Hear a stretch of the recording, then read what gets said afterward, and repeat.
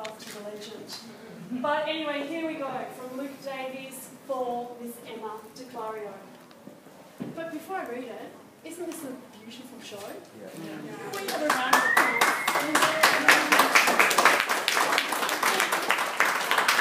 As her darling dad just said, and it's also very special for me because her darling dad did just curate the last show that was upstairs here.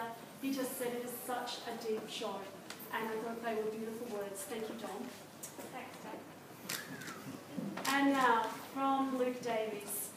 Firstly, as a friend, I love the metaphorical exuberance with which Emma has laid out the journey tonight. That's slowly. Oh, I'm scared. Come here and help me. No, right. Slowly and clearly. Okay, I'll try. And loudly. Come here. No.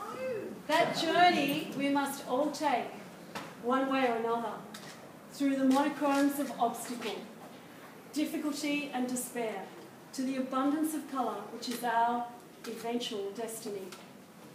I look for that is invisible. Emma wrote it in a poem once. She certainly has a knack of looking at in the visible.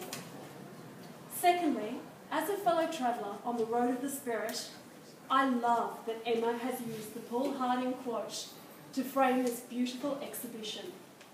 Harding, to me, seems to be speaking of being open to and present in this extraordinarily unlikely moment, our lives, here.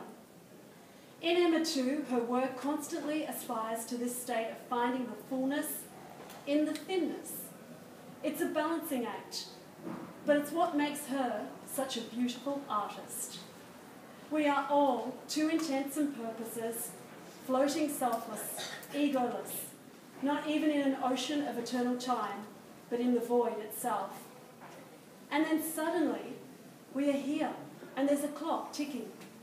And for most of the world, and most of history, that experience has been like sleepwalking. What true art does is anchor us, and open our eyes to the surroundings. Nietzsche spoke of how the highest possible action we can take in life is to stop becoming with the character of being. And it seems to me that what Emma is always striving to do in her work. She's had a particularly long and winding becoming. But here, in this work, in this room, it's great to see the glow of so much being. Thirdly, as a poet, I'm excited by Emma's affinity with Yeats' magnificent poem, Sailing to Bicentennial, which seems to be about the fullness of artistic endeavour, about coming to terms with the passage of time. In Emma's painting, which I've admired and fully coveted for years, do you think you might buy one? I'm going to give him one for the speech. There's the same polarity between fullness and urgency, yearning and grace, fecundity and sorrow. It's perhaps what gives her work such a devotional quality. Her father, as most of you know, an artist himself, has spoken of her approach to art, coming out of a passionately fierce surety, rendered all the keener by an unmeditated and unashamed tenderness. Did you say that? I can't remember.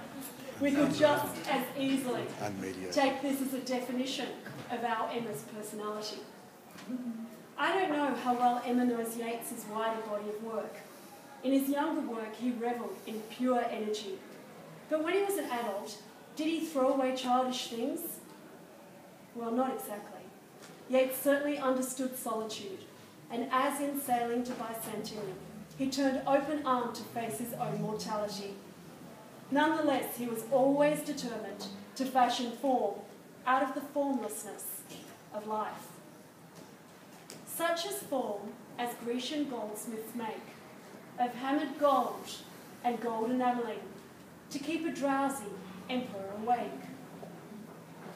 Yeats knew that the heart is fastened to a dying animal, but that we can find some kind of permanence in the artifice of eternity.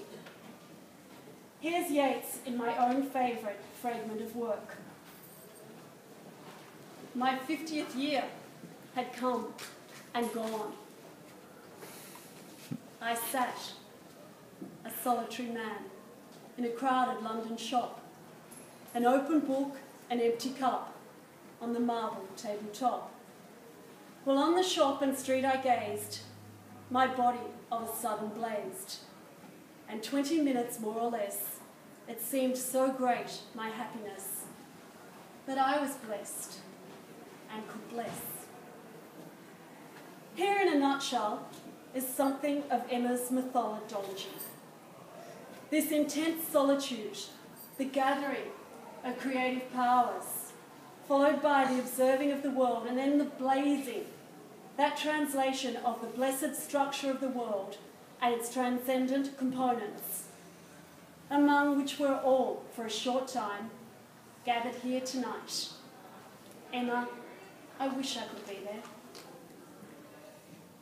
Emma would like me to thank, in no particular order, Anthony Garvey, Christine Mackenzie, Peter Sharp, Luke Davies, Matisse Middleman, Luke de Clario Davis, Celeste de Clario Davis, Max Davis, Siobhan Jackson, Lucas Greenhatch, the beautiful Jacqueline Middleman, William Gwynne, Siobhan Ryan, I think she got on twice, Jamie Smith, Damien Walsh-Howling, Guy Matthews, Irina Aguirana, and Zen Layden.